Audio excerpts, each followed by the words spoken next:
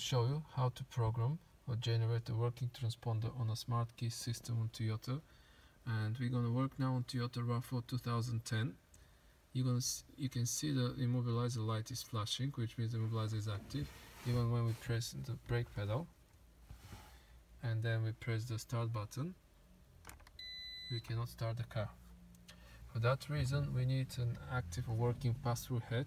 As a pass-through head, we're going to use now the AVDI, original AVDI hardware. We're going to use our Tango programmer, the original one,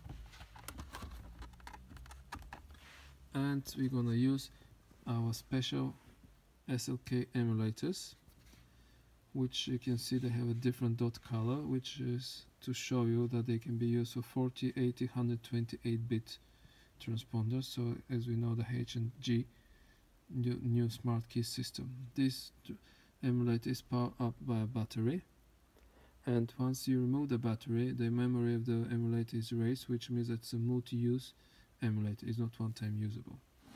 So for that reason, we're gonna start the Tango software.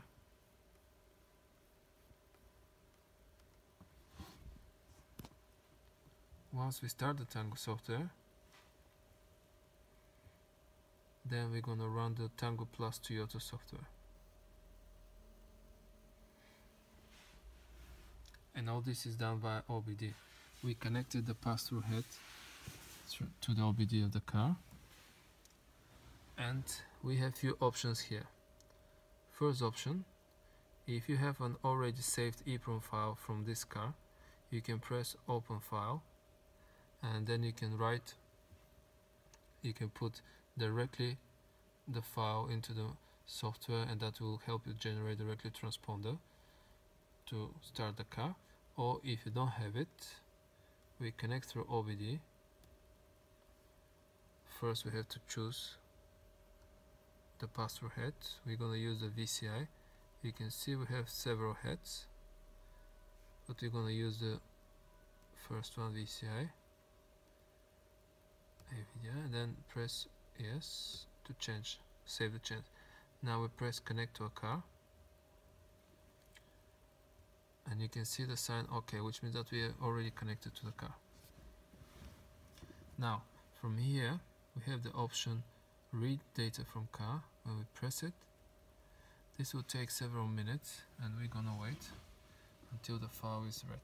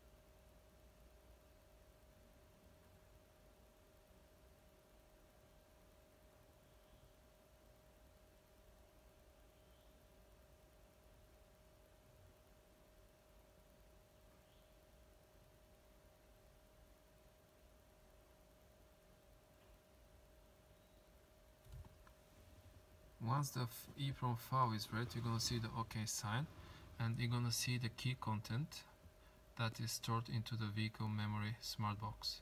You can see two keys already programmed to the car. You can see the ID numbers of the keys. You can save the file if you want to work or make something on future jobs on this car, but also it's very important to read the information below the key content.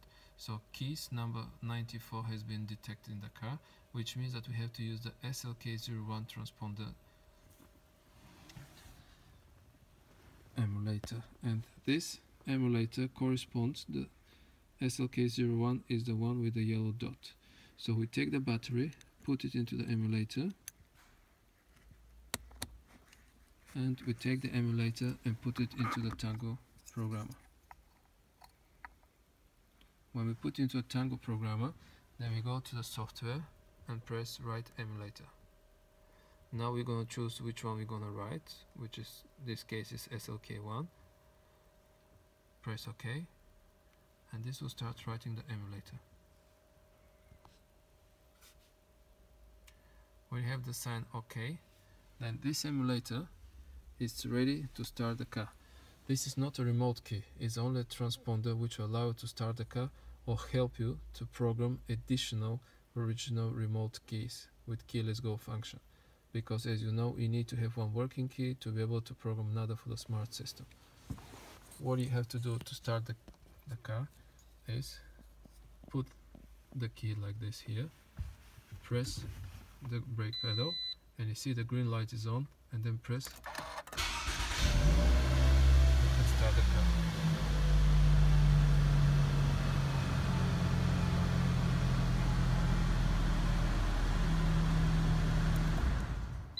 Now we can use this emulator to give ignition on also, and to be able to program another key for the car. Also, if you want to use it for another car, all we have to do is to remove the battery, and the memory of this key is already erased. If you plug it in again, you will not be able to use it anymore. See, you have the sign no key detected.